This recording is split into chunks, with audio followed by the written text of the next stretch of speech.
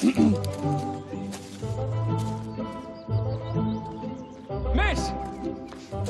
Miss! Miss! Miss! Miss, Miss?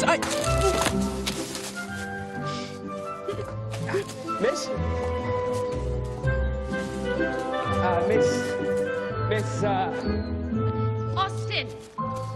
Mr. Lefroy. Yes, I know, but I am alone. Except for me. Exactly. Oh, come.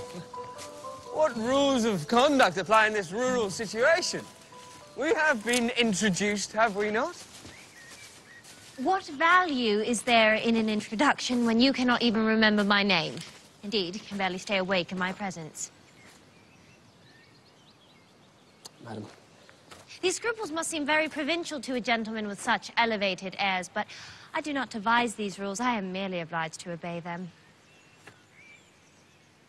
I have been told there is much to see upon a walk, but all I have detected so far is a general tendency to green above and brown below. As well, others have detected more. It is celebrated. There is even a book about Selborne Wood. Oh. A novel, perhaps? Novels,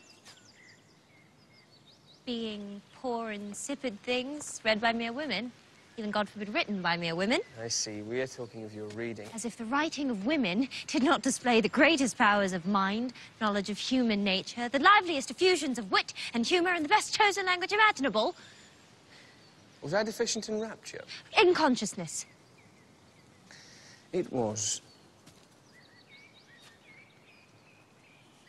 It was accomplished.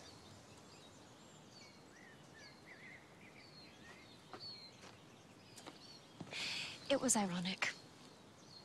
Was it?